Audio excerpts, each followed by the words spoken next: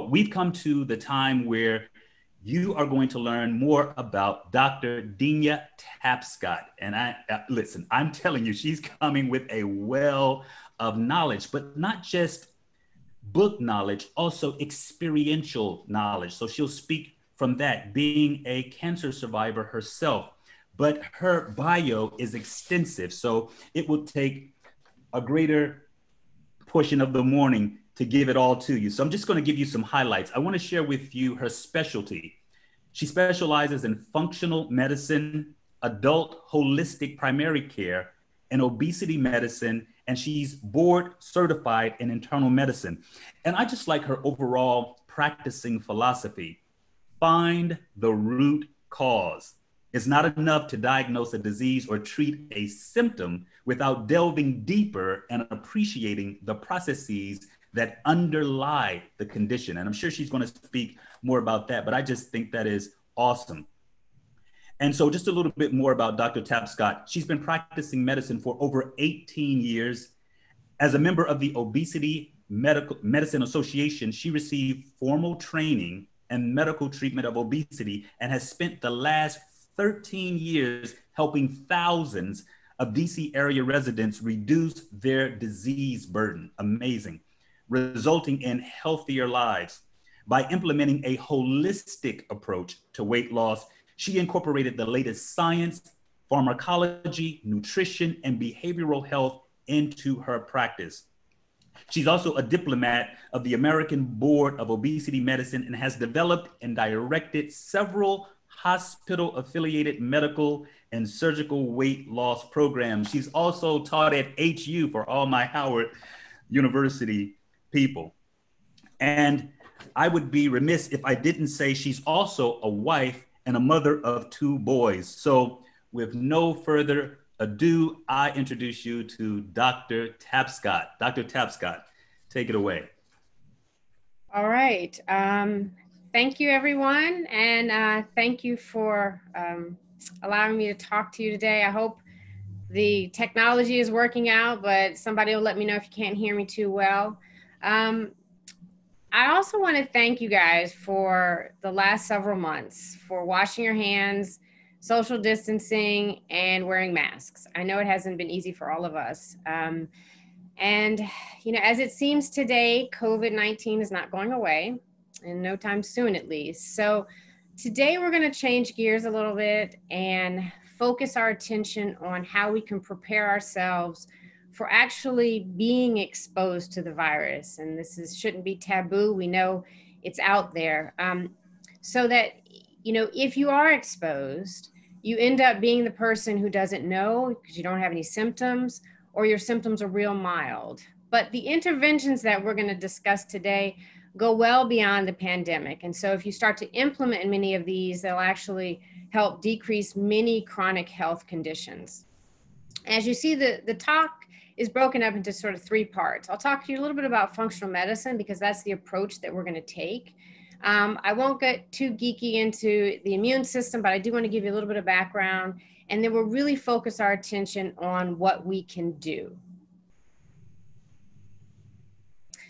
The question was, have you or anyone you've known been exposed? Number 2 is, has your stress level increased during this? And I would expect it's up 71%. So definitely we'll want to intervene and talk about stress. The other 2 questions, let's see, the third question is the past few months, have you had trouble sleeping? Actually, let's see, most people say some of the time, and we'll talk about sleep because it's important for your immune health. And then, wow, number 4 says, you know, do you take supplements daily? So I'm excited. 80%, 83% of you are already taking supplements. Wonderful. Hopefully we'll get you on the right track. All right, so let's move on. In 2014, I was diagnosed with breast cancer, and I didn't know why. I didn't have any risk factors, at least that I was aware of. I was pretty healthy. But in trying to, you know, figure out what was going on, I mean, I went through conventional therapy. I had surgery and chemotherapy, hence the bald head. And, but I was still questioning why. Like, it didn't make sense how, why I got breast cancer. And during my quest, I realized it kind of led me to functional medicine. It led me to asking or understanding my own health. And so when you look at the next slide, you'll see, so this is a way to think about functional medicine versus conventional medicine. So using a tree to illustrate this, think about the top of the tree, which is what you're used to. Like, you have your heart doctor and your kidney doctor, you have your lung doctor, you have your endocrinologist, you have these different doctors that treat different organs. But, my question to you is, who's the human body doctor? Who's taking care of everything? Who's connecting all the dots? And, instead of treating symptoms, like when you go to your doctor's office, functional medicine actually asks the questions, why do you have this problem to begin with? We look at the root cause of the illness, and the approaches that we take, although we use medications, the approaches that we take are natural, and we're really focused on lifestyle and diet to take care of our patients. And so going back to my story, the three things that I sort of learned through this functional medicine approach as to why I got breast cancer. Number one, I had a problem with detoxifying estrogen. And these are tests that were advanced tests. They weren't done in conventional medicine, but I realized I didn't process it properly. I had a problem with my gut microbiome. And we'll learn more about what that really is, because it's really your immune health. And so my microbiome, my immune system wasn't handling the cancer cells. It wasn't putting them in check. And then stress, which is definitely, we're all dealing with it, but stress, I was working at Howard at the time, and it really did kind of blend into everything that was going on, contributing to, my illness. All right, so, we all have been living with this virus, for several months now. I want to take a different look at it to have you see how it infects the body, and gets into the organs. And this is going to better help us as we talk about the interventions that we're going to use to handle the virus. So there's a short video. We can start the video. And an individual virus particle, or virion, is invisible to our naked eye. It takes roughly 1,000 coronavirus particles to span the width of a human hair. It travels lightly. A virus is just genetic material wrapped in a layer of protein and fat, spreading through the air in moisture droplets or on surfaces, finding its way into our eyes, noses, and mouths. Inside, the coronavirus hijacks the cells in the back of our nose, replicating and spreading downward, infecting healthy cells along the way. Some viruses, like the ones that cause the common cold, infect our nose and throat. Others can cause viral pneumonia. That usually infects smaller areas of just one lung. The coronavirus packs a vicious double punch. It can infect the entire respiratory system, all the way down to millions of tiny air sacs called alveoli. Here is a single healthy alveolus. Right next to it, there's a thin blood vessel, a capillary. This is where one of our most life-sustaining exchanges happens. The alveolus brings oxygen into the bloodstream and excretes carbon dioxide. But the virus disrupts this whole process. This immune cell, a macrophage, attacks it. Sometimes it defeats the virus. If our body needs more help, it recruits more immune cells, like these neutrophils. While they're attacking the virus, they can end up injuring the alveolus too, breaking down its walls. Fluid rushes from the blood vessels into the alveolus, filling it up and blocking the exchange of oxygen. Now it's much harder to breathe. It's ultimately this two-pronged attack that makes the coronavirus so deadly. The attack from the virus and our immune system's explosive response. All this can lead to acute respiratory distress syndrome, what most people with COVID-19 die from. Okay, and we'll get back to how that applies when we start talking about interventions. But I want to move on to looking at, one thing that's disturbing that we're hearing about is the higher death rates in our community. And a lot of this in terms of COVID-19, and when you compare it to Caucasians, and so we're represented in orange. And a lot of it has to do with our comorbidities, diabetes and other cardiovascular disease. And we thought it was going to be a lung issue. We thought that those who had lung problems was going to have more of a higher risk, but we come to find out it's actually those with more cardiovascular risk, which is in higher prevalence in our community. But fortunately, a lot of what we'll discuss today actually, although it's relating to the immune system, it can be applied to your overall health and actually lower risk of many chronic health conditions. So back in the beginning of this, even before it really hit the United States, our office was sort of paying attention to what was going on throughout the world globally. And I put together this flyer. I was trying to give it out to patients and family and friends to get started on people's immune system. We didn't have a lot of information about COVID, but we knew a lot about viruses and colds, and we definitely knew a lot about the immune system, especially in our functional medicine space. And over this time, we've learned a lot about the virus and how it acts. But as you know, we still don't have a specific treatment. Although we're using certain things in the hospital, we really don't have a treatment, and we also don't have a vaccine. But what we do have are ways that you can intervene to actually support your immune health, as we talked about. And so there's really three things we're going to focus on today. What are you eating? How are you living your life? And then where can we intervene in terms of vitamins and supplements and herbs?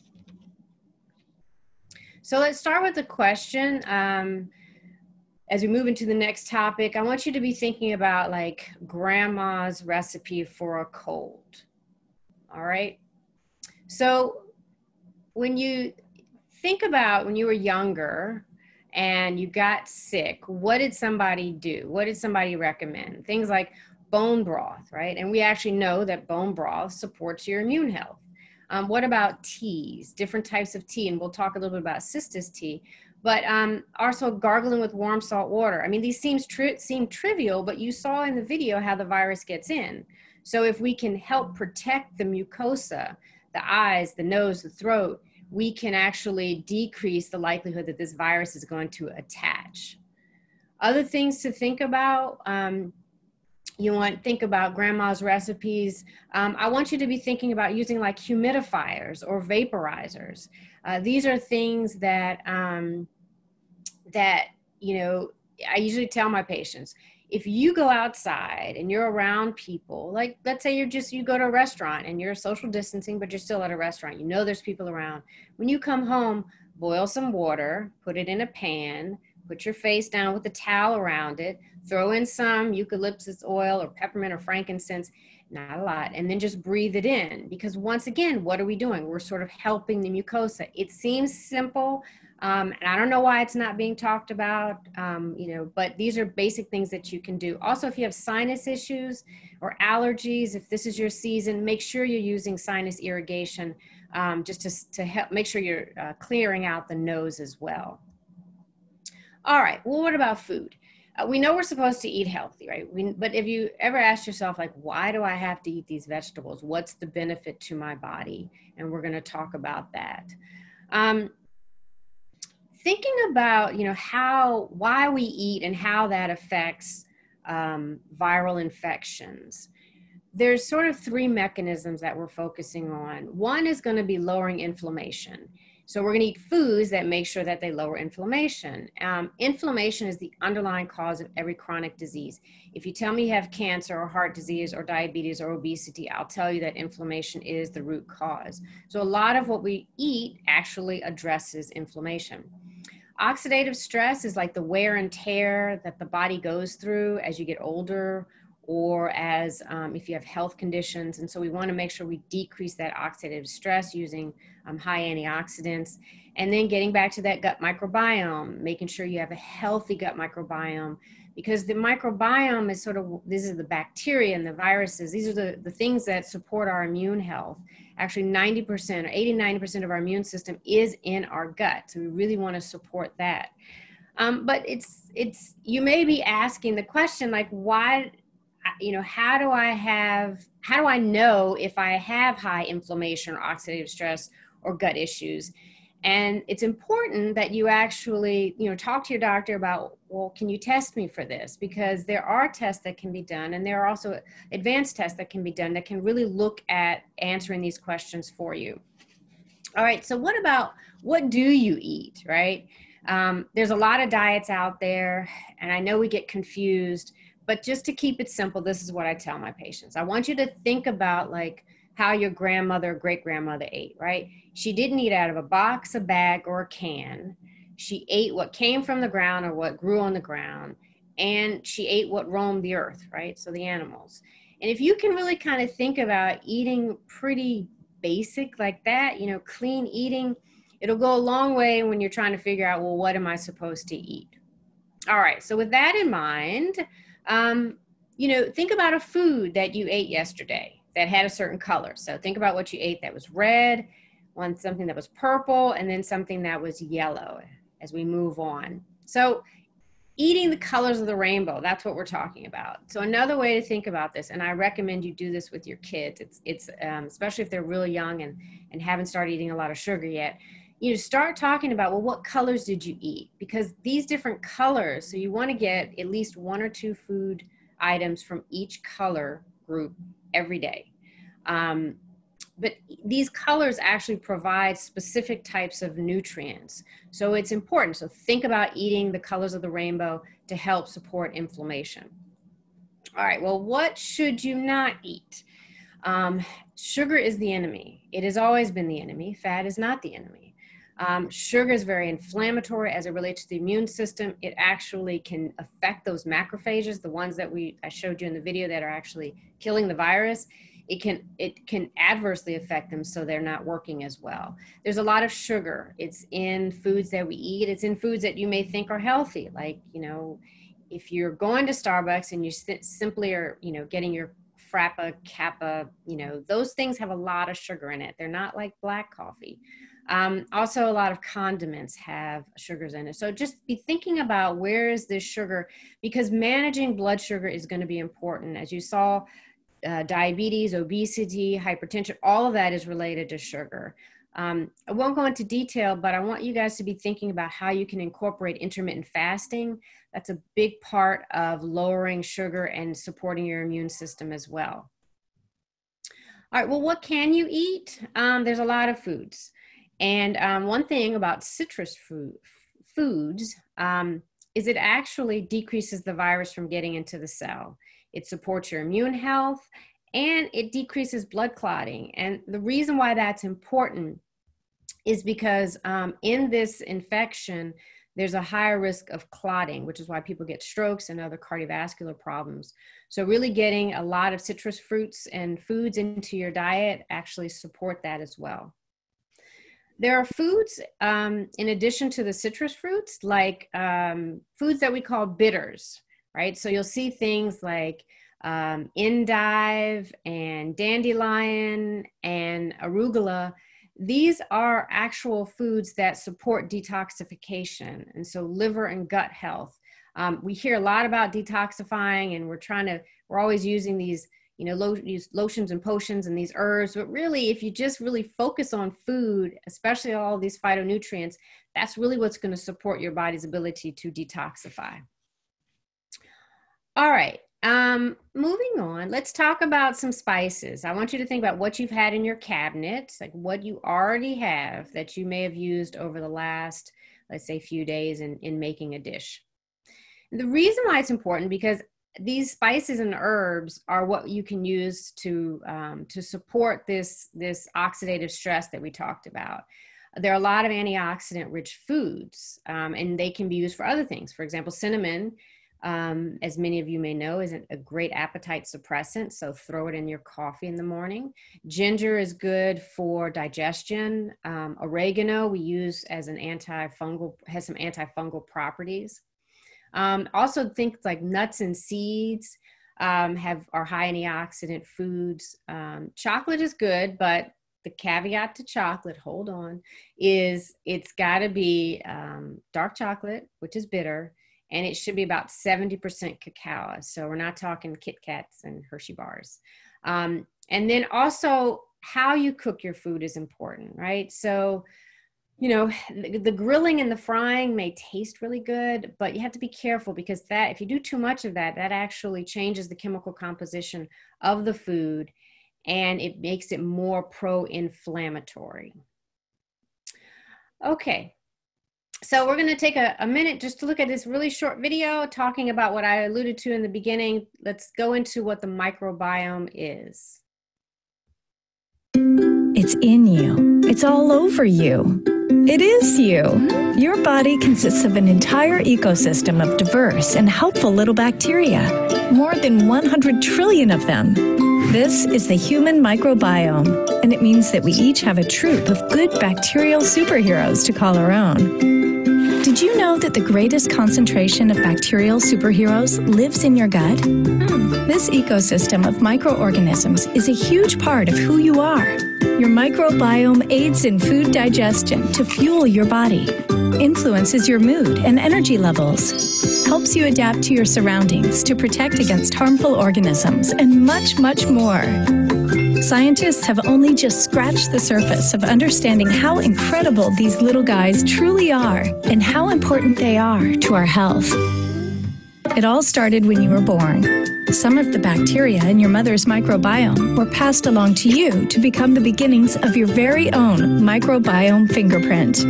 When you were a baby, experiencing the world for the first time, the bacteria in your microbiome were doing the same. By the time you were a toddler, the makeup of your gut microbiome was almost fully matured. At 2 or 3 years of age, your bacterial superheroes had already established a natural, balanced state. Did you know that diversity is the key to a healthy microbiome? In a forest with only one kind of tree, what would happen if a beast came along and ate up all the leaves? All the creatures in the forest would be affected. In the same way, diversity is also needed in the bacteria of your gut. Scientists have discovered that your microbiome fingerprint actually needs to consist of many different types of bacteria to keep you strong, healthy, and resilient to drastic or harmful changes. Did you know that a healthy microbiome likes balance? When your microbiome becomes unbalanced, you may become unhealthy and even susceptible to chronic disease. But with the help of your superheroes, your microbiome always strives to return to a natural, balanced state. Eating pre- and probiotics can help your superheroes to be more effective in keeping you healthy. Your microbiome plays a starring role when it comes to this. From digesting food, to affecting mood and energy levels, to preventing invasions by bad microorganisms. Your superheroes are working hard to keep your gut healthy every minute of every day. Okay, so the only thing I would take away from that video is the bread, which I'm not a big fan of. But there are definitely foods that she mentioned in the video that are prebiotic. These are foods that have the good bacteria. And then probiotics are actually foods that contain the good bacteria. So prebiotics feed the bacteria and probiotics actually have it. And don't worry about writing all this stuff down. Just so you know, this slide deck is going to be available to you guys. All right. Let's start talking about lifestyle interventions. And we're going to go into things like stress and sleep, physical activity, and then our connections. Many of these things we talked about in the poll. I see that there were some sleep issues, but definitely some stress going on. So we'll talk about that. Let's start with what makes you laugh. I just want you to be thinking about some things, some people who make you laugh. Laughter, it really is the best medicine. And unfortunately, if you turn on the news, there are three main topics that are, that aren't so funny. We're dealing with this horrible pandemic, which is putting a burden on us medically, our health, as well as our economic system. We're dealing with the racial injustices that are out there in our community. And then, we're dealing with this political climate and the buffoonery in the White House. So, the challenge is we've got to turn off the TV and start calling up friends who can make us laugh, because it is a way to manage our stress. And I think it's an important way to manage our stress. There are other things. I think it's important, especially with this community, that we continue to pray. It may not be the way we were doing it before, where you actually went to church. But I know through technology, there are ways to, continue this prayer, because what we know when it comes to prayer is similar to what we know when it comes to meditation. And we have more research related to meditation, but the physiology is the same when you're praying or you're meditating. And therefore, the benefits are the same. So really, it improves your sleep. It definitely works to support your immune system, which is what we're talking about. It manages stress. It lowers that inflammation I keep talking about. And then as we get older, it will also improve our memory and cognition. I know you guys have talked about this and you had a wonderful webinar. So I won't go into as much detail, but definitely prayer and meditation are going to be things to incorporate when you're dealing with stress. Other things that you can do: music, all types of music, whatever you're liking. And then magnesium. We call magnesium the nature's chill pill. Magnesium will help with blood pressure. We know that it helps with anxiety and sleep. It actually helps with wrinkles. Magnesium can come in foods. It also can come in, like if you do Epsom salt soaks, that's where you're actually bringing in magnesium through your skin. And then of course, different supplements. And then essential oils. I'm a big fan of essential oils. They're beneficial. I use them with my kids. You can, I usually tell people, get a diffuser and just put it by your workstation. Now you guys are home, a lot of us, so you don't have to worry about what your neighbor in the next cubicle is allergic to. Just have your essential oils in front of you in a diffuser. You can use things for sleep, for stress management. And also, as I mentioned in the beginning, there are other types of oils that you can use when you're using the steaming. All right. There's a lot of information out there, and I'm hoping that this talk does not add to that burden, but information overload is another thing to consider, and really trying to turn things off, because there's just a lot out there, and that can definitely increase stress. All right. So how many hours are you actually getting sleep? Now, if you have a child, an infant, or you're taking care of a grandchild, there may be some interruptions.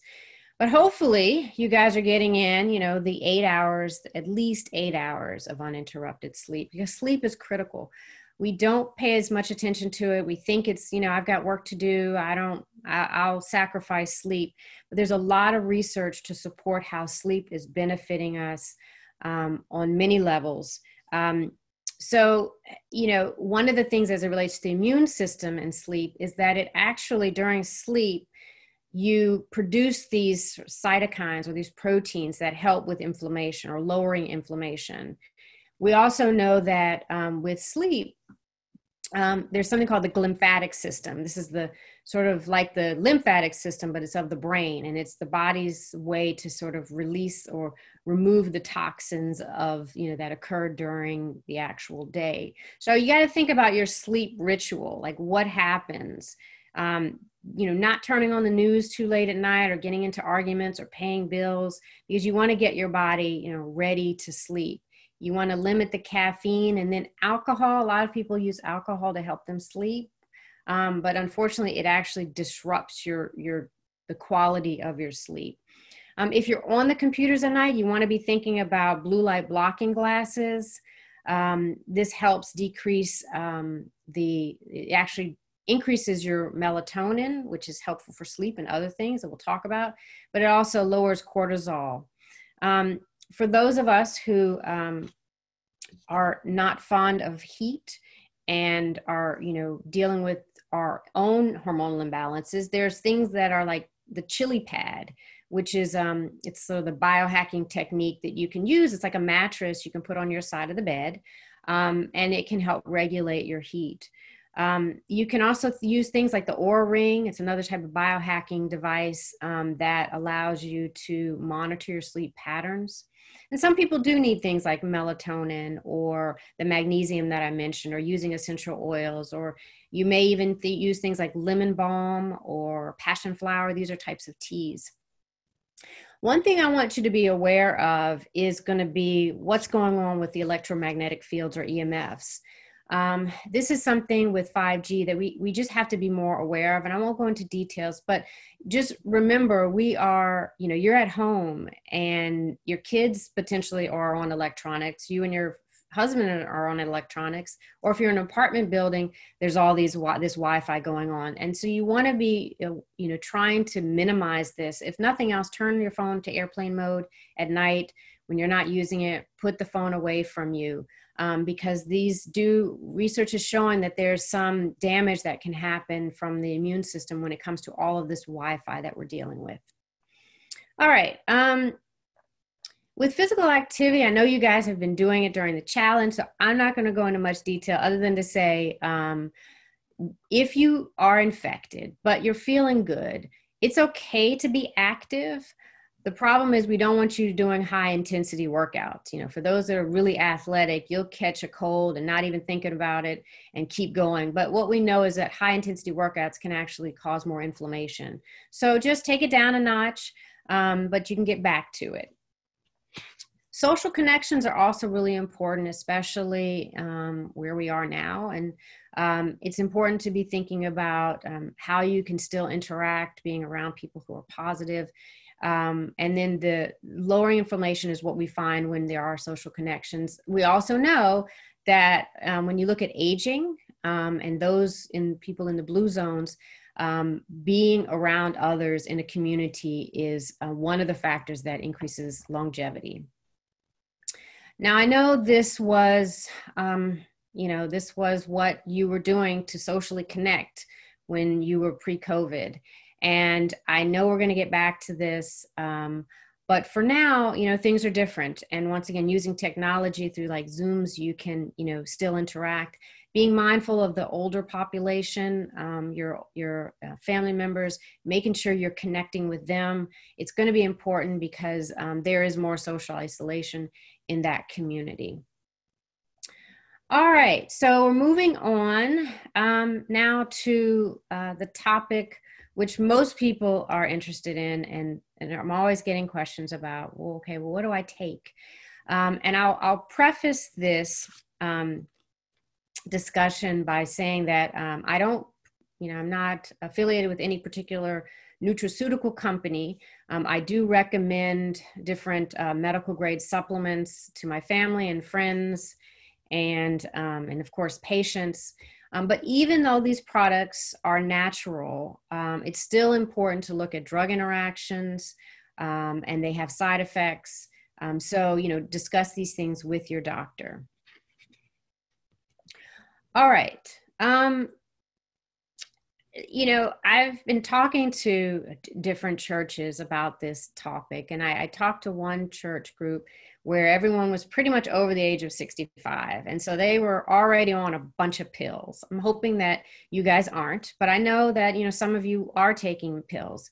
But I don't want you to think of vitamins, herbs as being pills. I'd rather you think of them as being like food.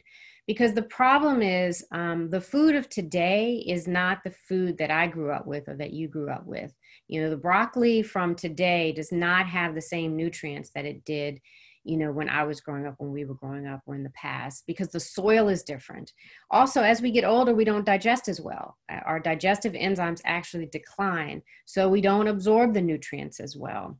And so it is important that, you know, you, before you just start taking anything, to really know what deficiencies you have. So talking to your doctor about, well, where are my deficiencies? Do I have vitamin D, which most of us do? Do I have magnesium deficiencies? So getting tested is going to be important, because these herbs are going to be designed to help support your immune system, decrease the viral growth, and we even use these as we address some of the symptoms that happen with the infection itself. All right, I talked to you in the beginning about sort of making sure that the sinuses and the nose is clear. We call it keeping the portal clean, because this is, once again, this is where the virus is going to get in and attach. And there are certain herbal teas like cistus tea I mentioned, or things like propolis, which can be in the form of sprays. And these actually help keep the viral load down, because what it does is it prevents the virus from attaching to the cell. It also modulates the immune system. And we find that, for example, if you look at the beehive, that's similar to the alveoli. And so with propolis, it actually keeps these alveoli open, so it helps support the lungs, which of course is the concern we have with the infection of COVID. All right, I just put this slide in here just so you have it as a reference, and please share it with your doctors. I think this is one of the articles that really has great references about what we're going to talk about next, which is related to the specific supplements. So I want you to think about these supplements in 4 big categories. The first is going to be sort of foundational supplements. These are things like your vitamins and minerals and some and fish oils. Then there are antioxidants, and we talked about antioxidant-based foods. There are also anti-inflammatory, which we talked about, different anti-inflammatory mechanisms and lifestyle changes. And then finally, there's immune regulatory, which we'll go into in just a minute. This slide also came from the article that I mentioned. It's busy, so I don't want you to necessarily look at all the details, but on the left-hand side, you'll see some of the specifics in terms of dosing. But I want you to pay attention to the top section, which is sort of the progression of, in some ways, the disease process. Hopefully, most of you are in the preventive stage. You've not been exposed. But by the poll, we know that there are at least 50% that either have been exposed or know somebody. And then you may fall into the I'm exposed, I'm infected. Don't fear. That's the first thing. Don't fear. It doesn't mean you're necessarily going to progress, and that's why we have these interventions. But it may escalate. It may go to the next level. And how we use these supplements, it sort of depends on where you are on the stage. And then finally, there's recovery. So let's look at the first foundational supplements. These are things that you probably already know about, and hopefully you're already taking. And I will put myself out there and say, please, everybody, just start taking vitamin D. You know, there are different doses, but you can get your blood work. But even if before you get your blood work done, just start taking vitamin D. The browner you are, the less you're absorbing from the sun. And vitamin D, there's definitely some research as it relates to COVID. But vitamin A and D are considered fat-soluble vitamins, so you need to have good digestion. Vitamin C, we actually use IV vitamin C in our office, and I was really happy to see that a lot of hospitals are starting to use IV vitamin C in some of their COVID patients. Now, zinc, a lot of people know about like zinc lozenges, but zinc needs to get into the cell, and so you need some help with that. So take zinc with things like echinacea or even tonic water to help the zinc get into the cell. I mentioned melatonin before. Melatonin is important in that it does help initiate sleep, which is what we know about, but it also has great anti-inflammatory properties. And we think that maybe this is one of the reasons why children don't get as sick with COVID, is because they actually have higher levels of melatonin. Quercetin is found in, or we actually use quercetin. It's found in like apples and onions. And then fish oils, and I didn't talk about this in the previous dietary section, but fish oil, you can get it from things like nuts and seeds and avocados. You can also get it from these fish called the smash fish, and I'll go through it. So smash fish stands for salmon, mackerel, anchovies, sardines, and herring.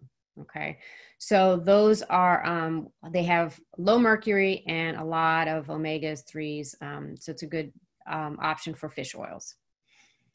Antioxidant support comes from things like N-acetylcysteine, and N-acetylcysteine actually helps to break down the mucus.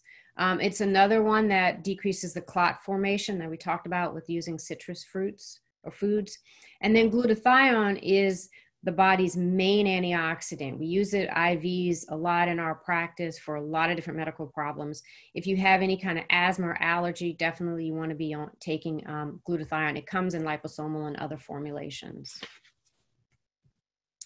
The immune regulatory, what we mean by immune regulatory herbs are those that actually help to activate that macrophage, right? The one that's eating up the virus. It helps it become more aggressive at destroying the viruses. And the last section is the anti-inflammatory supplements. And these are things like curcumin, which is, the spice is turmeric, has curcumin in it. It's the yellow spice. It stains everything. I put it on as much as I can. I put it in my coffee. I put it on my kids' popcorn. So anytime you can get it. And if you have any anti-inflammatory or any inflammatory condition, joint pains or the other cardiovascular, you definitely want to be taking curcumin. Bromelain is in the core of pineapples, and we use a lot for allergies. Resveratrol is found in the red grapes. So a lot of people, this is their justification for taking in red wine. And I'm not saying you can't drink it, but at least if you do a red wine, at least you're going to get some good resveratrol from that. Sulforaphane is found in things like cruciferous vegetables and bok choy and cauliflower. And then boswellia is another sort of main anti-inflammatory that we use. All right, this is a busy slide, and I don't want you to get caught up in all the details, but thinking about, like, step back and sort of think about what do you do next? I've given you a lot of information, and I want you to use this slide to figure out where you are. Starting on the left-hand side, what is your medical health status? And once again, I implore you to talk to your doctor about getting tested and assessing what your true health is. But let's say you're at, baseline, and you're pretty healthy. You want to start with level 1, which is the diet, lifestyle, foundational supplements. If you're around people who are immunocompromised, you may want to add the antioxidants. So that's plus or minus. If you do have any health conditions, to include being over the age of 65, just move yourself to the next category, add level 1 and 2, which means you're kind of adding on top of the foundational supplements and tailoring your diet to fit your health condition. You're going to then add things like immune support. Now, if you are found to be positive for COVID, hopefully you're already doing level 1. But now you're going to increase your dosing, and you'll see the graph that I showed you before gives you some guidance on how to increase the dosing. You'll also add more potassium in your diet, and that's important because it's depleted with this infection. And then if you move even further to where the symptoms start to get worse, and of course you want to work with your doctor on this, but they're getting worse, that's when what's happening is that your immune system is not really doing what it's supposed to do. It's not it's not sort of checking things. And that's where we add more of an anti-inflammatory regimen. So you'll see that in the graph. And then the next phase, of course, is, you'll end up in the hospital. And all of this that we're talking about today is to prevent you from getting to that phase. I'm not a hospitalist, but there is, we are using certain medications now that we didn't have before as we learn about, our patients requiring oxygen in the hospital. And then finally, the post-COVID phase, which is you've been infected, you still want to continue this regimen. But what now you're going to focus on is sort of some of the lingering symptoms that can happen. Some of you may already be dealing with this, some of the fatigue and shortness of breath, chest pain. Some of these things may linger, and there's some supplements that you can add or continue to take to support this. All right, coming to the end of the talk, some of the final takeaways. As I've tried to stress to you during the talk, I really want to make sure that you know what your true health status is. Get with a functional medicine doctor or even your own primary and ask them to do more testing. Find out where you stand so that you can prepare your body for this possible exposure, making sure that you're really focusing on what you're eating and not eating, addressing lifestyles that we talked about, and then using supplements that your body needs, or depending on where you are in the stage of the disease process.